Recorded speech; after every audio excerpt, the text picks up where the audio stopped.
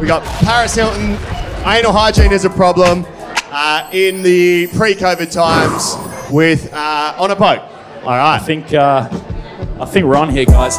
Listen up, about it's my dream. Let me recall the days in 2019. It was getting pretty heavy before the year 2020. I was hanging with Paris Hilton and landed already. We were getting sweaty, hopped off at the back of the jetty. Then I'm hanging on a boat, and then we just met these. We're on this boat, and now we hit the high seas. And Paris told me about her anal hygiene. She was trying to tell me, and she's getting pretty rude. She was on a boat at the front, and she fucked a dude. And then I realized she was Russian, but Paris Hilton, they had another douche. She was flushing.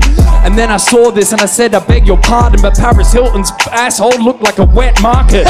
She was breeding different types of genomes. You could never see microbiologist. He knows. Nice. Bro, I was speaking at the keynote. Damn, Paris, you can even see the genes grow in the back of your ass. You need a flusher, please, Paris Hilton. Oh my God, I think your ass is flusher. Now she coughed it out. She had a different symptom because her asshole was stinking when I slipped in. Paris Hilton, man, you can know she flows so well, but oh well, she fucking made her pussy the hotel because people stayed a while. And now we're on a boat and the high seas are getting foul. So I need to tell you, but I'm not fucking her daughter. But right now, her asshole was like international waters. Oh, jeez. We were on the boat, man, she's using toys. I was hanging out with a couple of boys.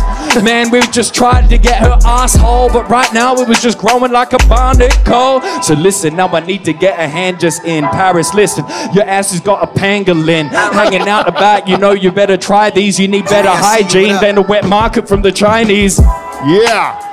All right. I never thought we would get wet market and pangolin in a freestyle. You're lucky I didn't rhyme pangolin with dangolin.